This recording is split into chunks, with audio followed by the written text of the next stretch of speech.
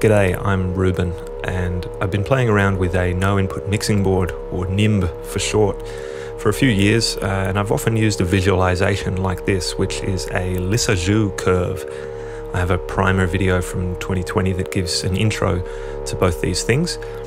In recent videos, I've done musical improv using the NIMB instrument and overlaid the visualization like this, but this time I'm not seeking a musical result as much as hunting for interesting shapes.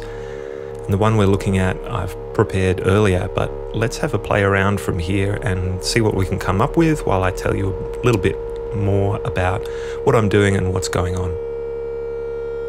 A NIMB is an instrument you can make by plugging outputs of a mixer back into its inputs, which creates feedback loops and kind of turns it into a bit of a synthesizer where things like the level knobs start to change the frequency of the feedback tone.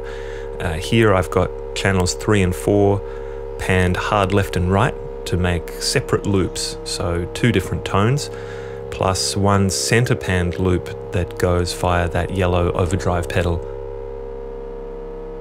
I've long used a digital audio tool called a phase scope. It's commonly used when mixing and mastering music to check for phase or polarity issues and see the stereo width visually represented. And the resulting shape is a Lissajous curve or Lissajous figure. Wikipedia says it's the graph of a system of particular parametric equations which describe complex harmonic motion.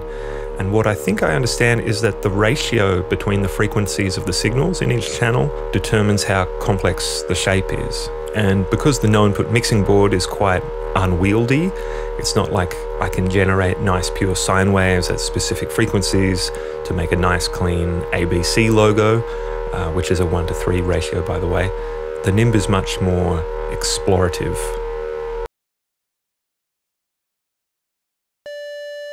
I should say the phase scope software I'm using for the Lissajous figure is called Pretty Scope by Sound Emote, and it's geared towards making pretty visualizations instead of it being strictly an audio analysis tool like most phase scopes.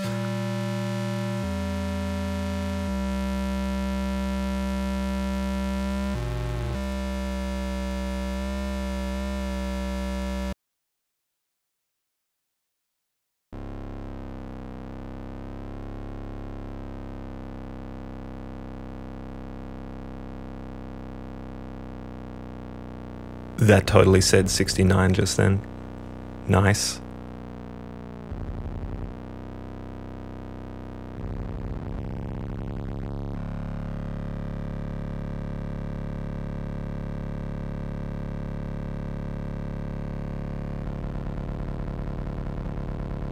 And I'm not sure how and why you can sometimes make stuff that seems so wonderfully asymmetrical.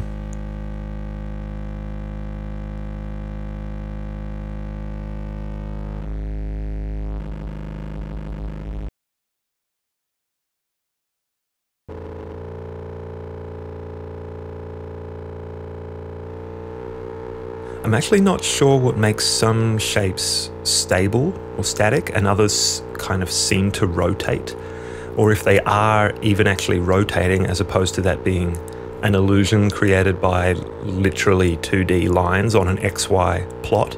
I kind of think it's the latter.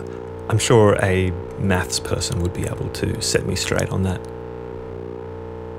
I love this one that is rotating at an uneven speed, like rolling an egg.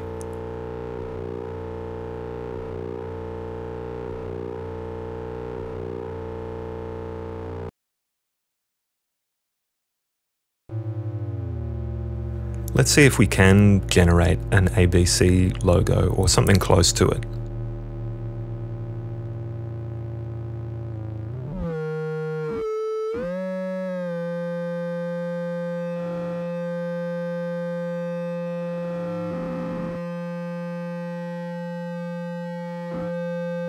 Oh, I think we're getting in the ballpark.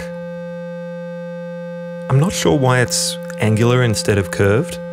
Maybe it's to do with the shape of the wave. Like, I'm sure I'm generating something that's a bit more distorted and square, wavy than a sine wave that you might put in a oscilloscope and get a perfect round shape? Yeah, I'm calling that good enough. Da-na-na.